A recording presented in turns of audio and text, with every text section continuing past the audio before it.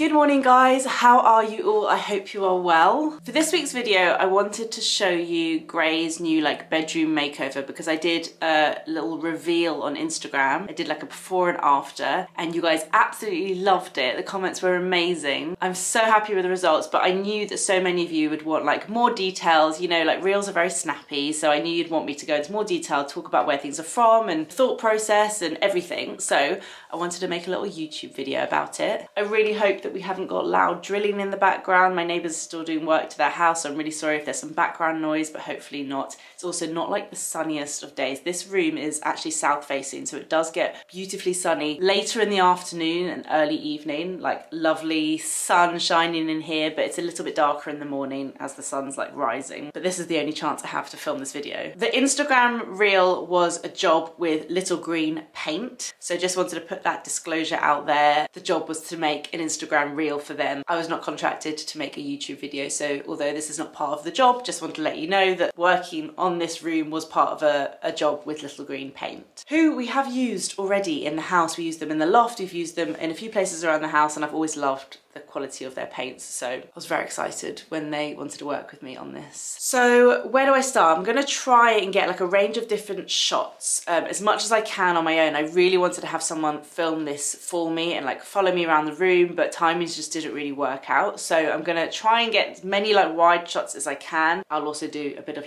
talking to camera like this, so let's see. Should I start with just a bit of a walk in the room and you guys can get a rough layout of the room? I've said this before, it's quite a long room because the previous owners of this house took space from the bathroom, so that we've got quite a big bathroom, big enough space for a bath and a separate shower, which I love. But because they did that, this room became a little bit smaller than the other houses in the street. It's a bit of an awkward shape. When she goes into proper single bed, I'm not entirely sure where we're going to put it, but for now it's fine. But it was something to think about. It's quite a long room and I wanted to kind of make it feel a little bit cozier and play around with shapes. If I remember where something's from whilst filming, I will mention it, but if I don't, then I'll try and put as much as I can in the description box down below. Okay, so when you walk into this room, there's got a little bit of a kind of walkway here. That's because the shower is behind there. We've put up this from the little trading company and it's a height measurer thing, so it's really cute. We've got all of their measurements. We kind of do it every 6 months, and I like this because you can take it off, and if you move house you can take it with you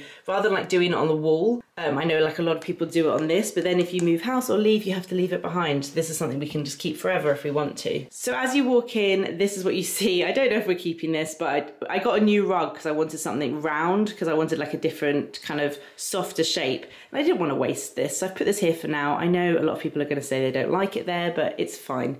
This is just a kid's room after all, okay? It doesn't have to be perfect. But as you walk in, this is the view you have, and I absolutely love it. Oh my God, I'm so obsessed, I can't even tell you. So we did paint the wardrobe in the end, and that's because I wanted to continue this pattern all the way over it, just to kind of, so the wardrobe just blends in and you don't even really notice it. When I was thinking about what I wanted to do with the paint in this room, I knew that I wanted to paint the ceiling because the ceilings are very high in this room. I think if we had done the loft as soon as we moved in, we may have considered dropping the ceiling height on this floor to give more ceiling height to the loft, but because we didn't do the loft straight away, when it came to doing the loft, it would have been ridiculous to do that because we'd already decorated the rest of the house and it would have been really disruptive. So we do have very high ceilings, which is really nice.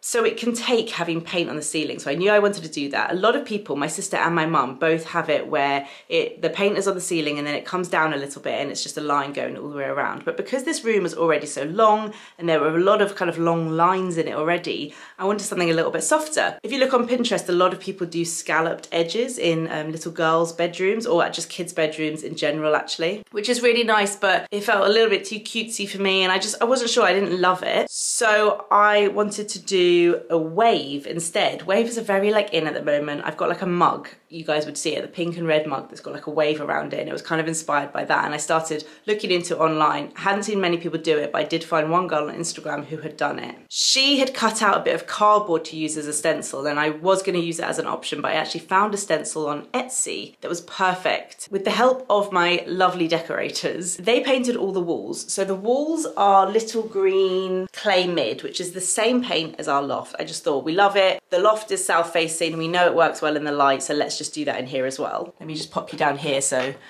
it's not too shaky whilst I talk. So we knew we loved this kind of warm beigey paint already. So we were like, fine, clay mid for most of the room. It'll be really warm, cozy, lovely. And then I was like, I want a pink, and I didn't want it to be too like baby pink. I don't know, I kind of had an idea like a blush dusty pink. When we actually tested out this pink, which is Little Green Blush, I thought it came out really purpley on all the samples. I was like, it's a bit too purple, but I'm so glad I just like went with it, because actually it looks so nice now it's on.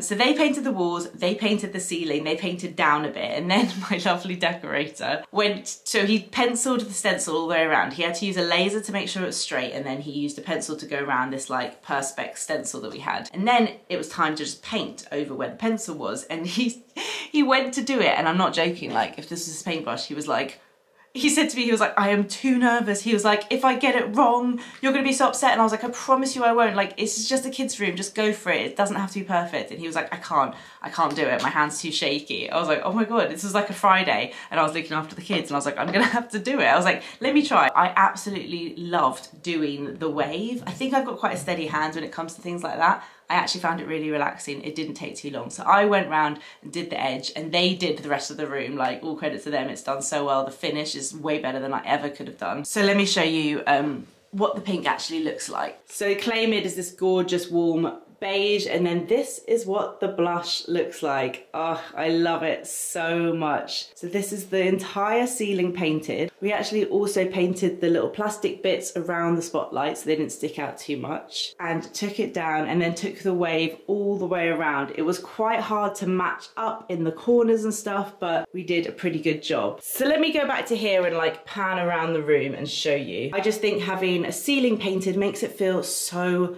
cozy. I absolutely love it. So when you walk in, this is what the wardrobe looks like. And then this is how the whole room looks. Sorry, the light is making it quite tricky to show you, but I'll show you from a few different angles. We had these shelves left over. We basically ordered these shelves years ago from Etsy, had them like made to all our measurements. They were meant to be for downstairs, but then we ended up doing wooden shelves instead. So these have been sitting around. We've been trying to get rid of them for years, trying to offer them to friends and family. No one's taken them, and I'm so glad we didn't get rid of them because we've managed to reuse them in here. It's very similar to the ones we have in our bedroom. They're quite like, the depth is quite small on these. I know they're not there's no particular use for them, but it does make the room feel cozy, and it's so nice to put like some of her favorite things up there and like little things we've collected. Like we got this from South Africa. She's had this since she was a baby, and I actually painted this pink, was a fuchsia pink, and I actually painted it using leftover paint so it matches the ceiling paint. A couple of her little dolls, and I love this plant pot from Anthropology. This was also in her bedroom when she was a baby. There's nothing going on in the space yet, and I'm happy to leave it. It's her birthday soon. She's probably gonna get some presents, and this will just be like a little play area. I ended up getting this rug from H&M Home. You guys know I hate the carpet in the house, but this just kind of lightens things up, and I love that it's huge and circular because it just mixes up the shapes in the room. Everything, the bed, everything's very long and rectangular, the room itself. So just to go along with the wave, I thought a round rug would be nice, and I'm so happy with this. It's a really, really lovely rug from H&M Home. This is her bed. It's from IKEA. It's one of those extendable beds. She had this already. It's on the smallest setting. It's not my favourite bed, but it's fine. It'll do. Felt a little bit like it was just kind of hovering and floating around, so kind of give this area a bit more of like a zone. I bought in the canopy, which was in her nursery. So we took this out of Rudy's room, which was never really meant for him anyway. He's gonna have a little play corner in his room at some point. I think he'd get much more use out of that. I've put this over her bed, and also now she's older, it feels more safer. I didn't want to do this when she had a cot. So this just kind of like zones this whole corner as like cozy sleeping area. I wanted to put some little twinkle lights in there. I haven't done it yet, but maybe at some point I will. Also popped on this little pillow here, which is from Zara Home, and I think this is from the White Company. She already had this bed set on. Underneath the bed, I've got a couple of these drawers from IKEA, and I'm so happy with these because they fit perfectly. They've just got these like two sections at the front. So we've popped in some like fancy dress bits in here, like those are all her little accessories. And then if you pull this out, it's great because you can actually, they can play on here if you need extra surface area. And at the back, I've got all her fancy dress stuff. And then in the other one, we've just got some of Rudy's books because we do bedtime in here, and that one we can't pull out as easily. So it's stuff we don't need to get access to. So so happy with this little bedside table find from H&M Home. Again, I really liked like the curved edges just to soften things up in here. It's also got like a little space for her water bottle, her little nighttime spray which she uses, and she's got her grow clock, and this is a little IKEA lamp as well. I think lighting is really important in a space, so we've got one lamp here and then we've got another lamp as well, and at night it's just like a really nice kind of cozy moody light. The linen curtains were already here. They are old from H&M Home. Quite hard to show you, but they've also kind of got this like wavy pattern to them which goes nicely in the room. Okay, now let's pan over to this side of the room. This is kind of as far back as I can go, so I will try and show you. The main feature of this side of the room is this. I'd seen something like this on Pinterest a while ago and I really wanted to replicate it. It's basically toy storage, but with a space in the middle for a kind of sitting desk area. She's obviously too young yet to need a desk. She only starts school in September, but you know, a desk isn't just for working or homework. It's somewhere that she could sit and play and do colouring in, and instead of getting like a table and chairs in here, that just felt like quite a nice thing to do with this like huge blank wall I had over here, and it's given this side of the room like so much more purpose. So these are the Trofast, I think they're called, from IKEA. I went for just like the pine ones. This layout with the 6 trays. So I've got one here and then we've got one over here, and then this is some wood that we got from Timbers. Now this was quite expensive. We looked at so many different options. We looked at getting like a laminate worktop. We looked at like MDF. We looked at all these different options. We didn't want something that would bend if she sat on it. Preferably I would have gone for a wipeable option, but anyway, in the end this ended up being the best option. It's a bit of an awkward size. It's quite long and quite narrow. So as you can see, the wood, we just placed it on top and it goes all the way across, which has created this kind of surface worktop and a little space here. And then this used to be her bedside table. It's just a stool from, I think it's H&M, or maybe it's IKEA actually. Now she has this cute little desk area, which at the moment has this little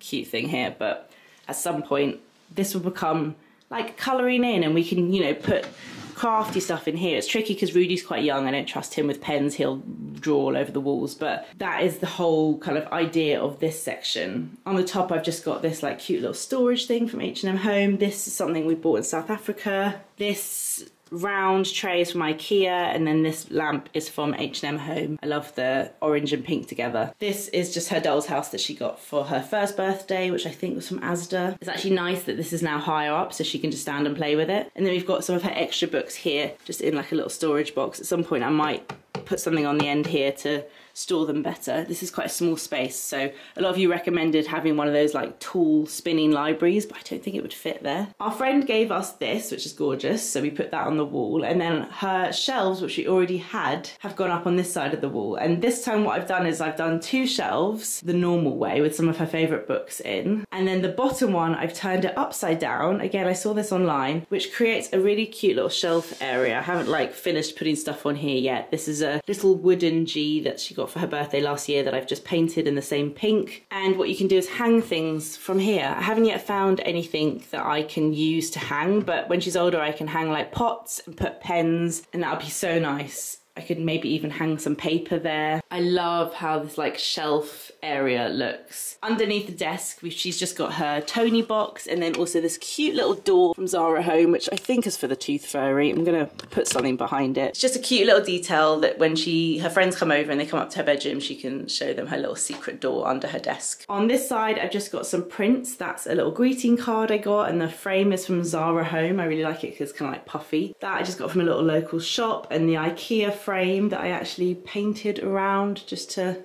make it a little bit different. This is also an IKEA frame, and I put washi tape around it. This print and this print is from Hand and Palm. Really love her prints. And then if I just pan around, I just love how the wave looks. There's nothing on this wall at the moment, and I think I might keep it plain because there's a lot going on in the room. We tend to use this area. The kids will like do their little shows, or we'll change Rudy's nappy, and I don't want to put like a table or anything yet there yet. I'm just gonna leave it as it is. That was actually much quicker than I thought. I don't really think there's anything else to show you. Let me know what you guys think. I'm so happy with it. I love the colours. I love the wave. I love how like this side of the room now has such purpose with the like worktop and the IKEA storage. I hope that she can stay in that bed as long as possible, because once we have to start rearranging the bed, I'm not sure what we'll do. Realistically, we really should have just removed this chimney breast. It's not a working chimney. We haven't got a fireplace downstairs in that part of the house. We should have done it, but it was like a huge job, and you just don't think about these things, do you? Because it would have made the room like a much easier shape to work with. But other than that, so happy with it, and I really love it. So I wanted to show you guys around properly, and I hope you enjoyed that. Probably be back again next week with a vlog. I'll see you then.